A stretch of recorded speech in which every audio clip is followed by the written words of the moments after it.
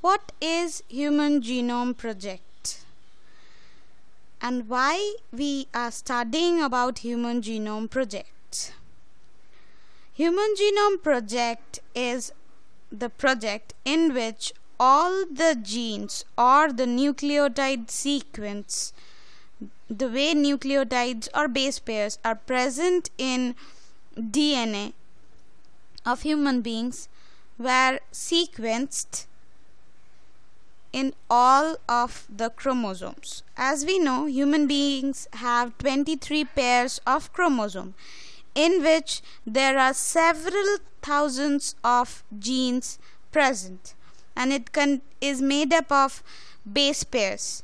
So the aim of Human Genome or the Human Genome Project, all these genes were sequenced. Now, why Human Genome Project? In each and every individual, there are differences in gene sequences, because all individuals have several differences in their physical as well as genome structure. For example, eye color, DNA fingerprint, these are different and unique for each and every individual. That's why Human Genome Project means sequencing of human genome was very important, and also to determine which gene codes for which protein. Now this was started in year 1990. Estimated cost $9 billion. Now how the estimated cost is $9 billion? It is estimated that if sequencing one gene required $3 US, then there are total 3 into 10 to the power 9 genes. So it will require $9 billion US dollars. The project completed on 2003. It took a very long time, as we can see, 13 years.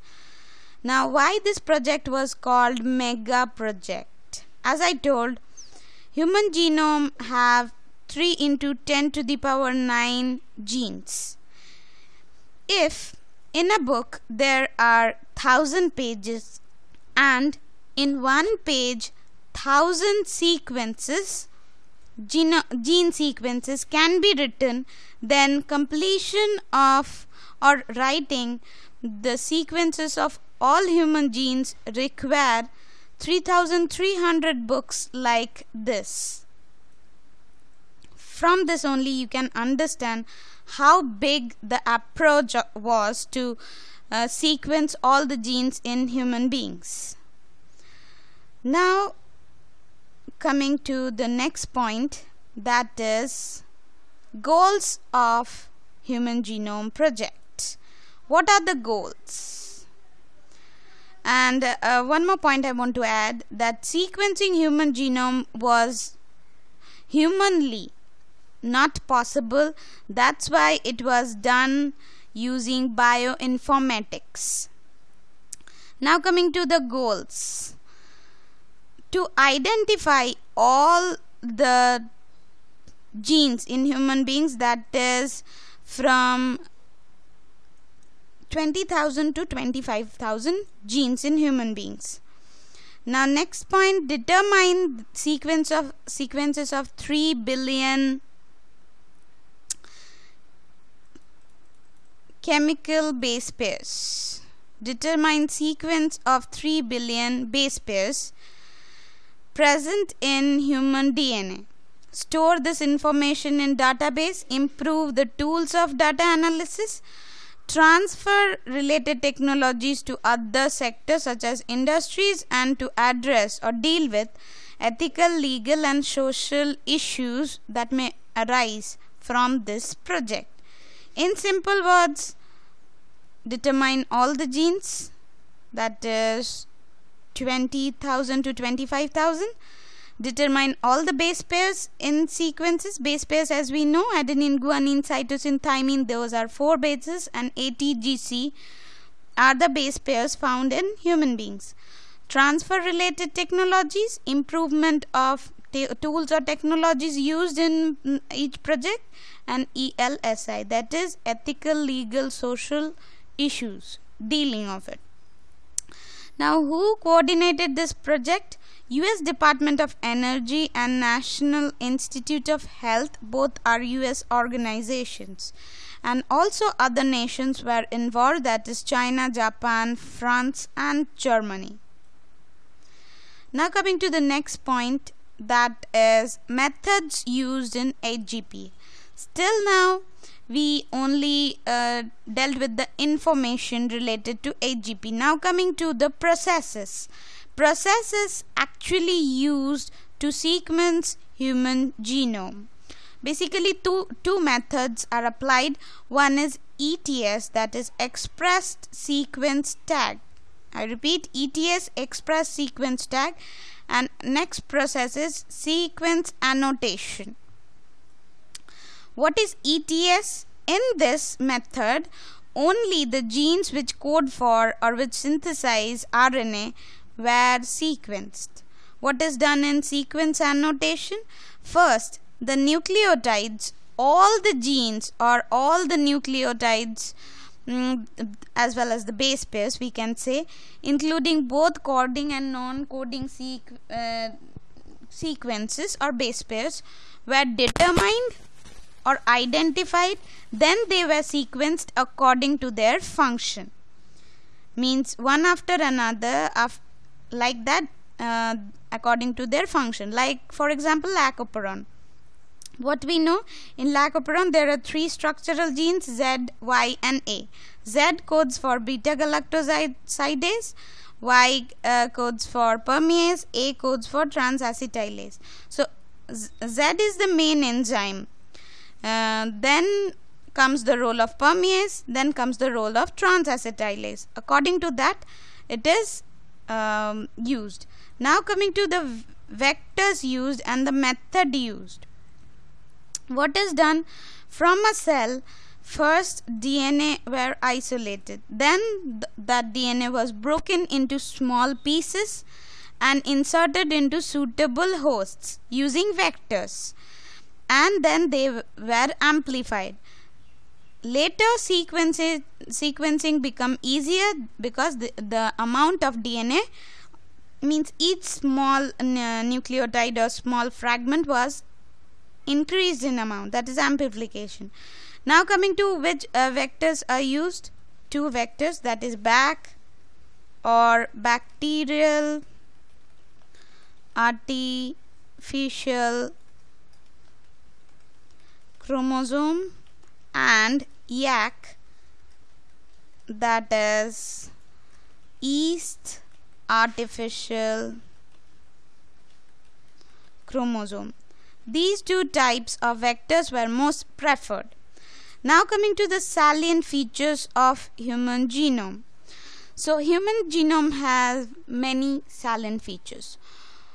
First, they have, as we studied,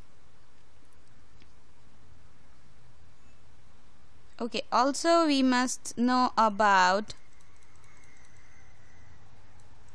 that fragments, how fragments were sequenced using automated DNA sequencers, which was developed by Frederick Sanger. So fragments were sequenced using DNA sequencer, automated DNA sequencer.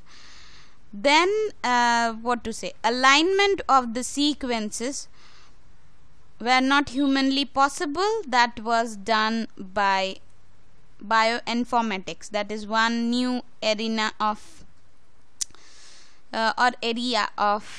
in biology.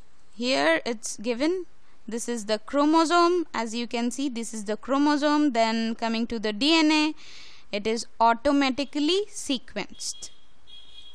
Now coming to the next part, and as we know, In human beings, there are 22 autosomes, that is chromosome present in body cells, and 2 allosomes, that is X and Y chromosome, either XX or XY.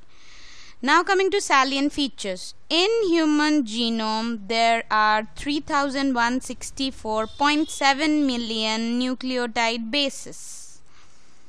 Now average gene consists of 3000 bases, and it can vary in size.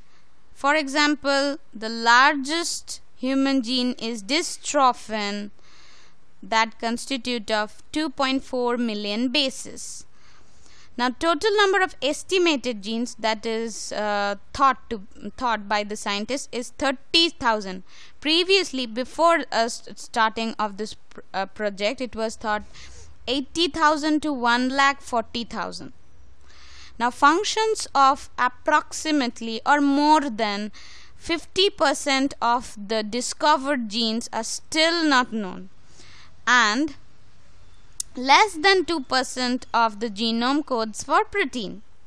And repeated sequence are very common, means a large portion of human genome constitute of repeated sequence. Now coming to repeated sequence, it do not have any direct function, but they shed light on, or they tell us about chromosome structure, dynamics and evolution. Now chromosome 1 has most genes, and sequencing of chromosome 1 was completed in May 2006. Chromosome 1 has most genes, that is 2968, and Y have fewest, that is 231. So you can just understand the difference in the ratio. In chromosome 1 it's 2968, and in chromosome Y that is one of the allosome present in male person, that is 231.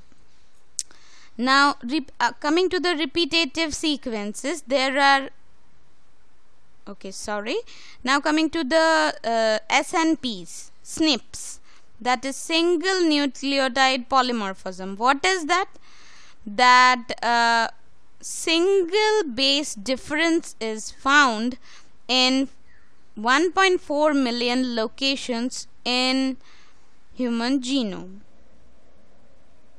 This information help us or give us hope to understand or to deal with the disease associated sequences and tracing human history. I repeat this point. What are SNPs? SNP full form is single nucleotide polymorphism. What it is? In case of human genome, there are single base differences in approximately 1.4 million locations. Now coming to the application and future challenges. Okay, one more point I want to share, that along with the human genome, also sequences of E. coli, Arabidopsis, that is one plant, along with that rice plant, Drosophila, that is fruit fly, and one more nematode, that is this one, Cinerohabditis elegans, that is free living non-pathogenic nematode. All these organisms are also, living beings are also sequenced. Now coming to the application, we know that human genome can just revolutionize our lives. It can just increase our lifespan, can make us disease free. Then we can study everything about all the genes in our genome, and the transcript in a particular tissue or organ or tumor, or how tens of thousands of gene and protein work together in interconnected network to orchestrate the chemistry of life. These all we can understand.